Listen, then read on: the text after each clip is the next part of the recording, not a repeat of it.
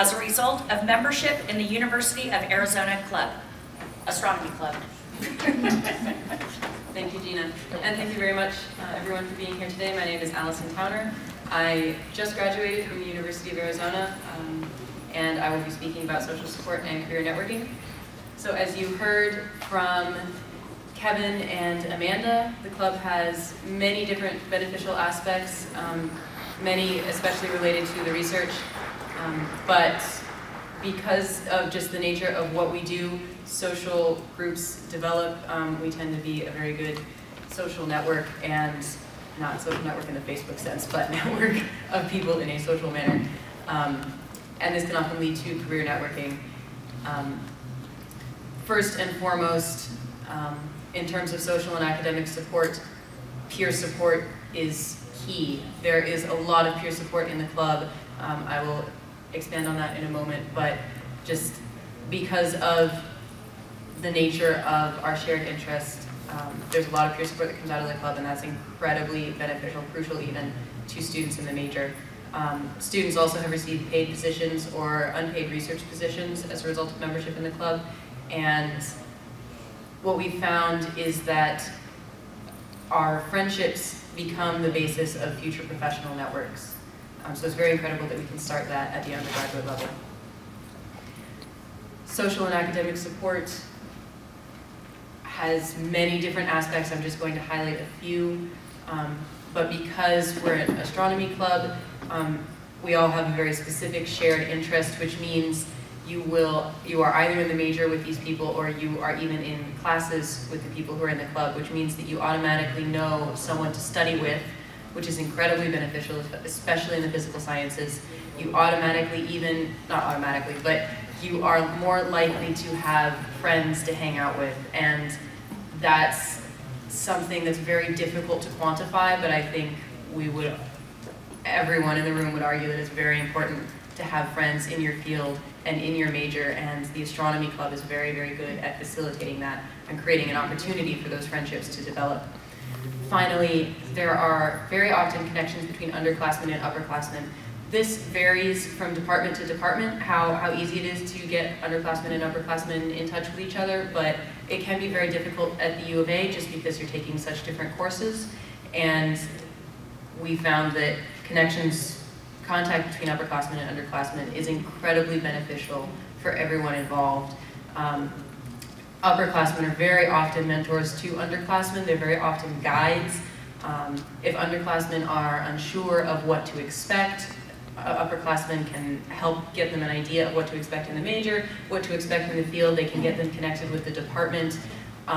They can help them apply to REUs or help them understand why REUs are important in the first place. And upperclassmen are also a good resource if underclassmen are having doubts. Astronomy is not for everyone. Upperclassmen are either a good guide to say, yes, I had doubts and I am still here and this is why, or if this is the concern you're having, perhaps you might be more interested in another path. And this is more specific to the U of A Astronomy Club in particular, but we have a number of students who've received paid positions. We have 6 students who hold paid positions within the department as a direct result of their connection to the Astronomy Club. That's not me, there's no simony going on. It's not like we choose them in particular. It's just we are also a communications network. We send out information about available positions that perhaps aren't advertised within the university as a whole. We have one student who has a research position as a direct result of his membership in the club.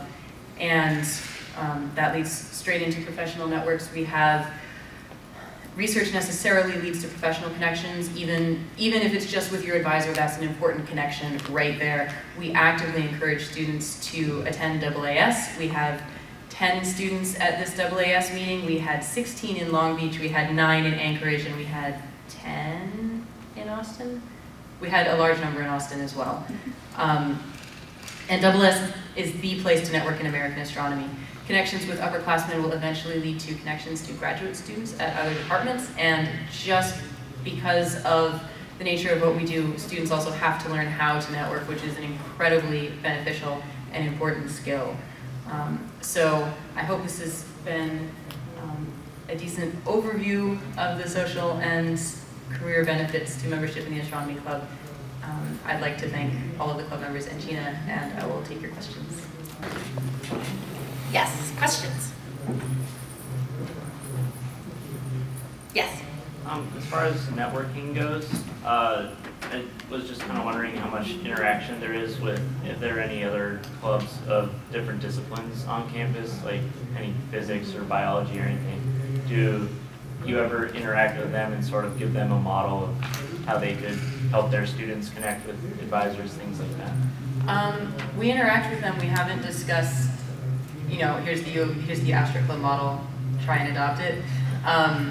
We are in contact with the U of A chapter of SEDS. We're also in pseudo contact with the Society of Physics students, which is sort of in about the same state now as Astro Club was 6 years ago. So we have been in contact. I think we should work towards more contact with other clubs at the University of Arizona. We also have some contact with graduate students, but I would love to see more. Yes.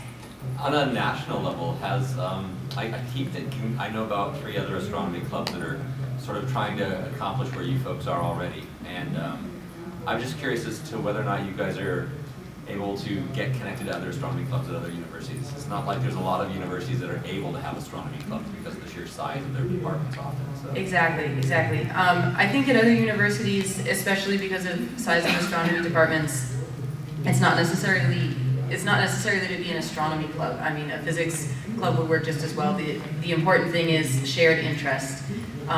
We don't have nearly as much, we don't have a lot of contact with other astronomy clubs. We don't have nearly as much as we would like. We are trying to facilitate more of that with this talk especially, and with a special session we have proposed for DC, doing basically this, but with speakers from multiple institutions. So if you know anyone. Yes. I'll just introduce myself. I'm Paul Mason, and I founded the U of A Astronomy Club.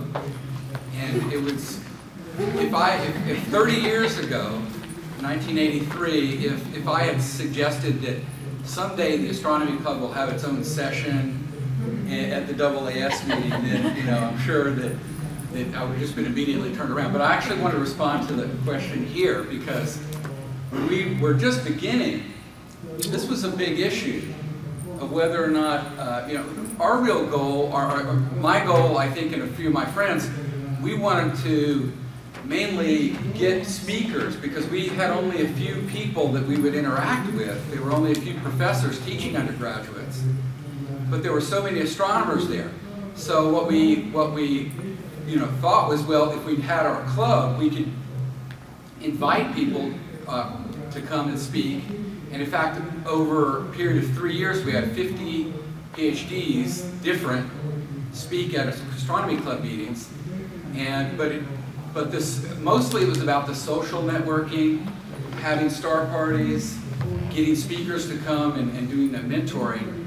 But I just want to thank the students here for doing a great job at just making it into something so much more. They're pretty awesome. Thank you. Yes. We have this last question. I don't know what the DC concept is going to be, but Can you speak louder, please? could you consider challenging the Harvard Astronomy Club to do whatever it is that you're going to do in DC? I think they would invite the Harvard Astronomy Club to participate in their session. I am not particularly familiar with the Harvard Astronomy Club, but I would be happy to consider a submission from them if they make one. One thing I wanted to mention that I didn't quite have time to mention in the talk, academic advising in Stewart is quite good, but students sometimes have leeway in what courses they can take. Upperclassmen are extremely good for mentioning what electives might be better than others and what teachers might be better than others. Let's thank our speaker.